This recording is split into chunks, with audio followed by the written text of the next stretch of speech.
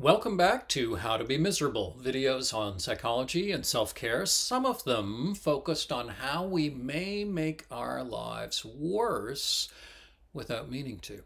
Subscribe to get notifications in your feed about new videos. Now, in this series, I've been presenting ways to get better sleep. This isn't a substitute for consultation with a healthcare professional, and I'm not focused here on specific problems like sleep apnea or other difficulties. Do not rely on health information from some guy on YouTube. It's a supplement, it's not the whole thing. Okay, so I've covered in other videos some things not to do and some ways of making your bedroom serve you better. Now for some recommendations about what to do in order to improve your sleep. First, set a regular bedtime range. Jet lag has nothing to do with jets. It's produced mainly by changes in your sleep cycle timing. Most adults take 3 to 4 days to adapt to changes of even a few time zones. Imagine the jet lag that you'd experience if every Thursday you flew from Vancouver to Toronto or LA to New York and then back again every Sunday. 3 time zones. Well, if you're going to bed at 10 p.m. on weekdays and 1 a.m. on weekends, that's virtually the same thing. A lot of people's insomnia isn't really insomnia. It's jet lag, even though they haven't gone anywhere. To get your sleep on track, set a regular bedtime for yourself and keep to it. It's fine if it's a range within an hour or so. For example, between 10 and 11. It doesn't have to be 10:09 exactly. Now, does this mean that you can never go to a party or stay out late, as long as you live? No. But if your sleep is really disrupted, this may be something you need to do for a while in order to get it back on track. And it may be something you need to be conscious of long term, that there's this price for randomizing your bedtime. Second, have a regular rising time. Some research indicates that getting up at the same time each day has an even more potent effect on sleep stabilization than having a set bedtime. You do not have to be getting up at dawn or even particularly early, but if you want to get your sleep on track, it needs to be stable, even on weekends. If your sleep disruption is having a major impact on your quality of life, it is worth the cost of doing this. And believe me, I know, it doesn't seem to make sense. You want more sleep. The alarm goes off and it wakes you up. And you could get back to sleep if you just hit the snooze button. And the way to get more sleep is to get out of bed. Doesn't seem right, but it is. Third, make sleep a priority. A lot of people treat sleep as this annoying detractor to their life. It eats time, and the need for sleep it's just an inconvenience. So they treat it as the bottom of the priority list. I need to get the taxes done. I need to see the end of this movie. I need to finish the laundry. They think that once every other priority is settled, then they can go to bed, which means they will never develop a decent sleep-wake cycle. If this is important to you, if it's having a big impact on your life, then it needs to be a priority. The laundry isn't done? Well, it's time to go to bed, so the laundry, tough luck. Sleep is important. In the immortal words of Jean-Luc Picard, make it so. 4, Prepare for sleep. In the hour or so before your bedtime, do things that help you wind down and release the stresses of the day. Don't try to get everything done before you hit the bed. That will only cause you to lie there awake. Reading can help, meditation, quiet activity, even doing the dishes. Things that don't stress you out. You can even save things up like that for late in the evening and save the rest of the day for the challenging stuff. 5. Use the night shift function. We evolve to wake up and become more alert as it gets lighter in our environment. Yet today, many of us spend the evening looking directly into light sources, the TV, the computer, the phone. And all light, it turns out, is not created equal. The light toward the blue end of the spectrum wakes us up more than light towards the reddish end. So one way of reducing this wake-up effect, obviously, is to reduce your screen use before bed. And I don't want to discard that. I think it's a good idea. But another strategy, in addition to that, is to have all your screens automatically change their tint a few hours before you go to bed. On Mac devices, this is called night shift.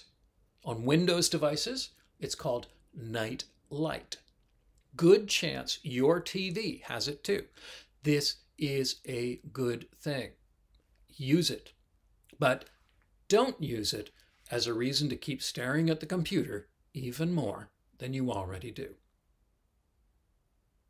6. Have a bedtime ritual. Pavlov's dogs salivated when they heard the bell because they associated it with food coming soon.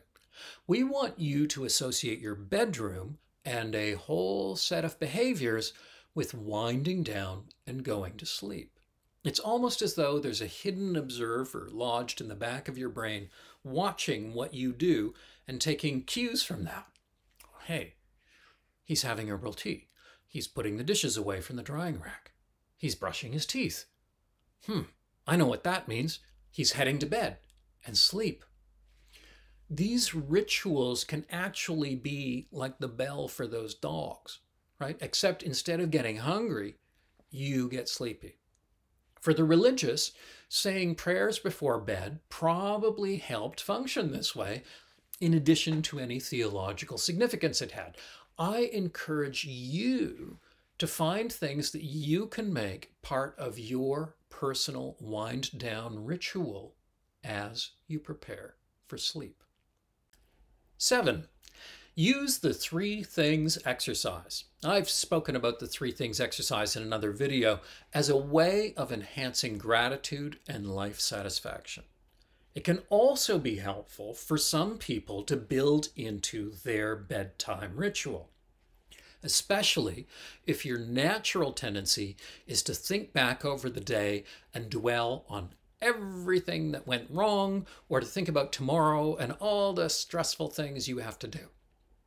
The idea, very simply, is to have a notebook and pen all set up somewhere in your home, though maybe not right by your bed, and just before bed, list 3 positive things about the day. Things you did, things that happened, anything at all. The bagel tasted good. Someone invited you to dinner. You finished your tax form. Anything. Then look at these things, and for each one, ask yourself gently, why'd that happen? Sometimes it'll be about you. I was tempted to avoid the tax form, but I sat down and I spent 10 minutes on it anyway. Good for me. But sometimes it has nothing to do with you. That deli seems to make great bagels. Whatever, doesn't matter. The main point is to sit with these positive things for just a few moments and cultivate a sense of gratitude and appreciation for these small positive elements of your life. 8. 10 belly breaths. When you get stressed out, your breathing tends to change. It gets faster and shallower, and you tend to breathe mostly up here in your chest. Your diaphragm doesn't work as much. One way to relax and calm yourself into sleep is to do belly breathing, which is really about activating your diaphragm. If you have asthma or any lung problems, do consult your physician before you do this. Place a hand on your stomach, breathe slowly in, feeling your stomach expand as you do. Then breathe out just as slowly. And let yourself pause for the same length of time after your exhalation. Then breathe in again.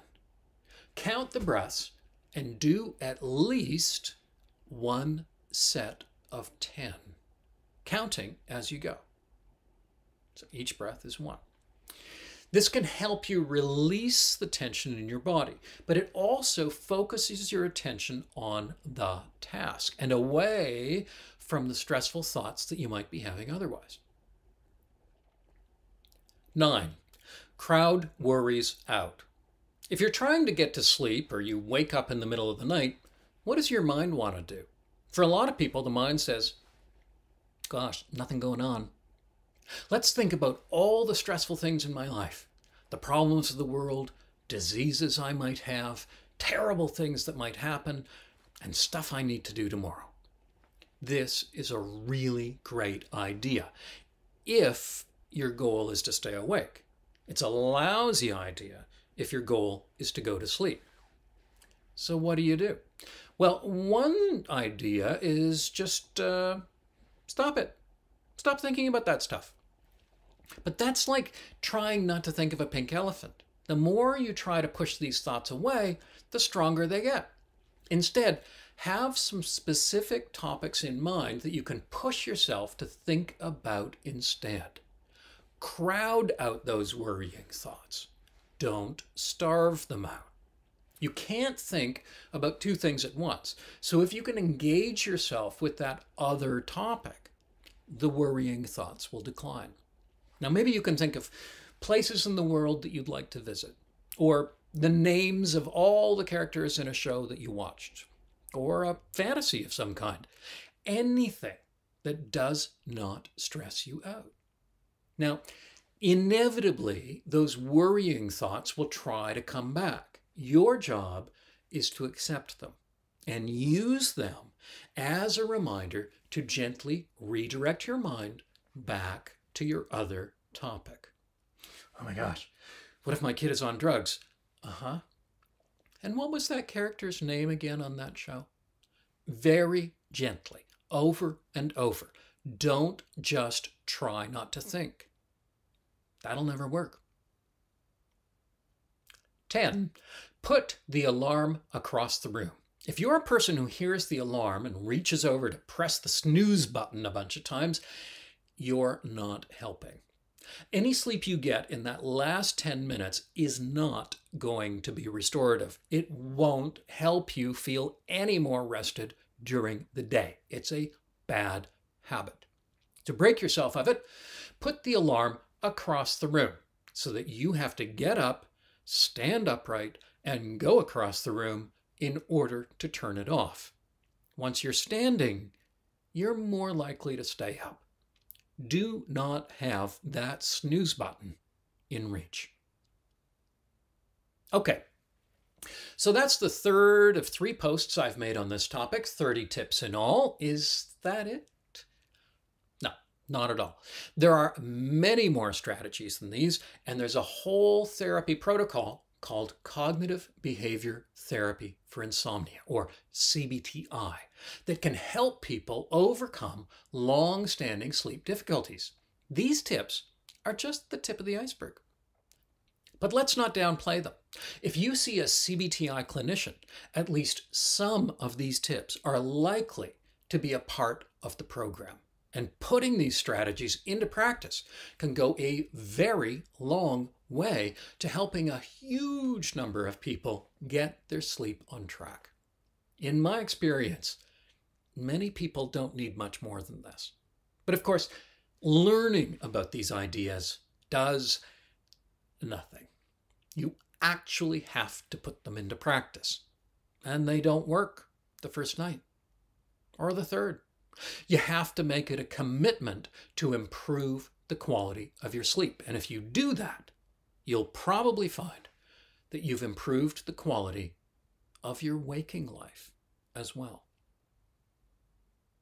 Thanks for watching. If you like videos like this, consider pressing subscribe.